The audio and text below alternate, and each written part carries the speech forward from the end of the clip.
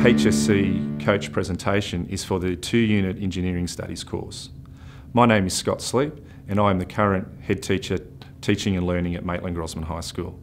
Previously I was the head teacher Industrial Arts for 10 years and I'm currently completing a PhD in engineering at the University of Newcastle.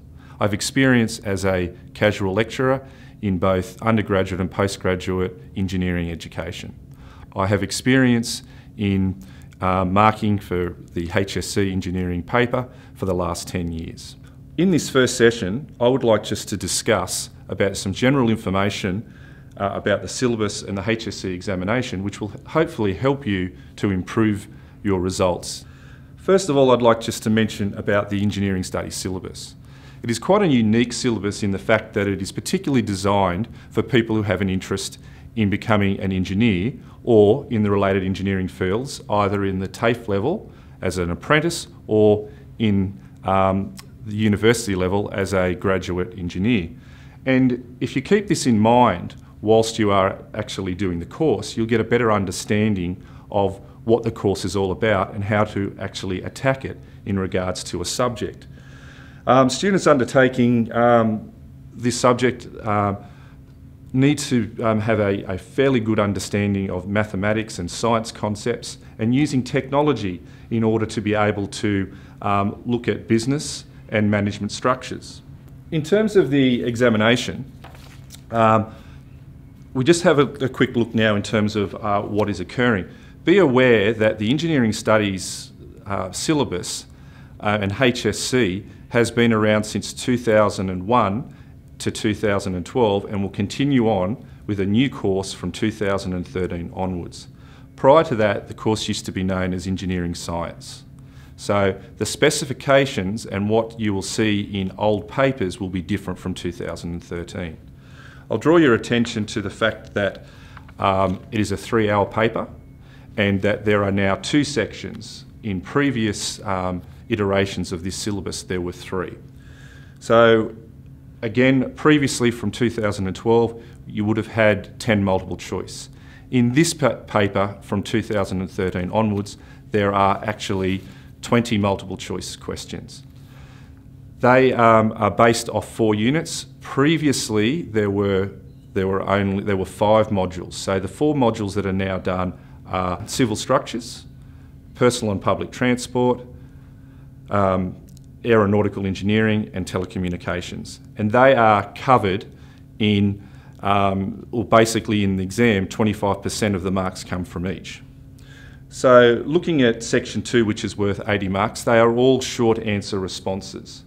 The difference between previous papers from 2012 back is that we now have at least 2 marks that are going to be 6 to 8 marks in value, and they will be an extended response type question.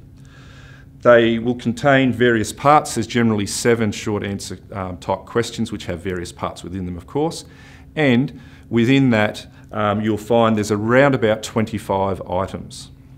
In terms of equipment for the HSC, be aware that these things can change from year to year and you need to speak to your teacher or need to go to the Board of Studies site to check that if these specifications haven't changed. A lot of times I see students turn up to trial exams in the HSC and they don't have the appropriate equipment. If you do that, there is a chance that you will not get the level of marks that you should in the HSC. So first and foremost, you have to have a calculator. It has to be board approved. You can find out if your calculator is board approved by going again onto the Board of Studies website. You can't use programmable type calculators that you've just got from the shop because it can be seen as a misadventure that you are actually cheating. You do require a compass. Now, in previous years, some of the papers didn't require a compass, so make sure you turn up with one of those. A protractor, and later on I'll talk about when we're actually looking at mechanics and the fact that it is far more efficient to use a graphical solution, so a protractor is an absolute essential. I also suggest to you, even though in the graphics sections that you must do sketches, you are allowed to use drawing equipment such as set squares. So come prepared with set squares. Now, one thing that is optional is a circle template, either isometric, this one is just a plain circle template. If you have used these before, then they are fine to go in. They can be a time-saving device. However, be aware that I have had students that have tried to use circle templates for the first time during the HSC and they don't know how to use them and they get the orientations wrong. So therefore, they have lost marks because they don't know how to use them. So only use circle templates if you're comfortable with using them. One thing I'd like to draw to your attention as well is at the back of your paper, you will find a formula sheet. Now, the formula sheet from 2013 onwards is different from the formula sheet from 2012 back. Be aware of that change. There are more formulas on this than there were previously, and they are a really good resource to use. I'll talk more about that later, but be aware and use it as part of your study process in regards to getting familiar with the formulas that are on there. Just a quick little bit about the performance band descriptors. What you need to know here is the fact that when the judges for the HSC look at your performance in the exam, they judge it against these band descriptors.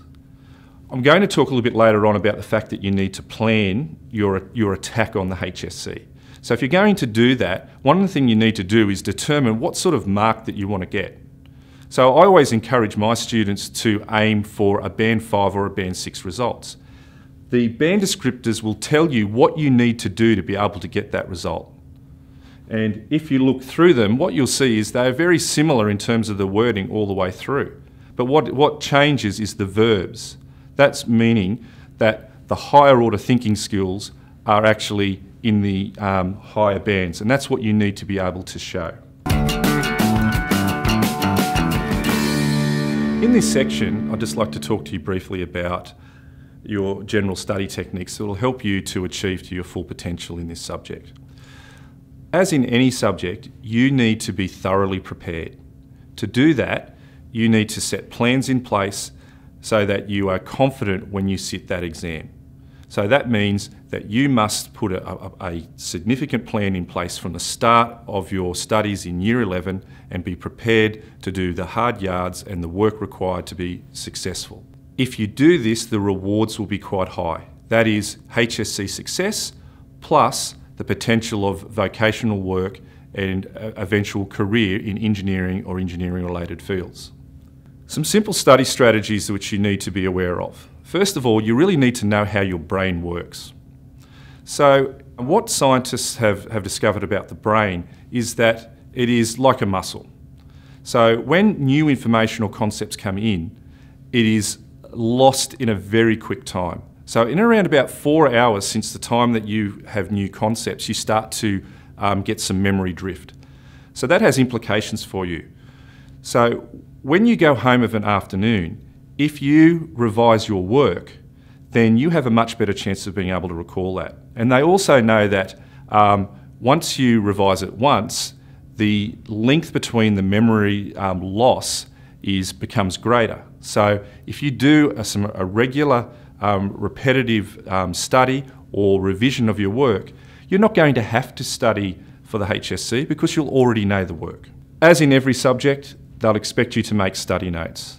Can I also suggest to you that you need to learn how to make study notes? It's not something that all students know how to do. So work with your English teacher, work with your careers advisor, work with your engineering teacher to work out how to summarise correctly. But you need to have thorough summaries. That is a learning technique. By making summaries, again, you won't have to study because you'll already know the work. I'm a big believer in the adage that a picture's worth 1,000 words. With the concepts of engineering, a lot of them are very easy to be able to make graphical. For instance, Bernoulli's principle, the Venturi effect, all the things related to lift, Archimedes' principles, all the structures in terms of engineering manufacturing techniques can all be drawn If you can actually do a sketch and be able to detail that, you may not need to have to put any words down in your answers. But certainly it's very important. Also, in regards to just learning the work. So if you're not going to use it in an exam, but in your summaries, it'll help you to understand the concept and it'll help you to work it out. Obviously, with the mechanics section, you need to complete as many sample problems as possible. And again, going back to this memory aspect, that if you do that regularly, again, when you from 3 months down or 4 months down from when you did that work in the classroom, you'll remember it and be able to repeat it. Obviously, like in all subjects, completing HSC papers. I suggest that you do that after you know the content. So once you are comfortable with the content, you then need to hone your skills by completing as many HSC papers as possible. Remembering that the HSC has changed from 2012, so from 2013 onwards, but the 2012 paper back to 2001 is still very similar to the structure that you will now be used to.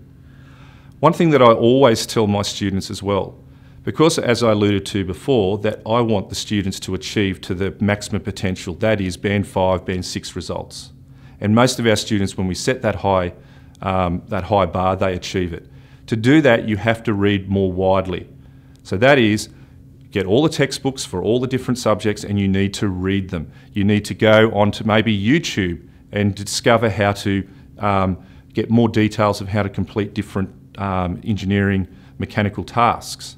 You need to perhaps even go to things like Wikipedia or other online resources which will allow you to learn these concepts better.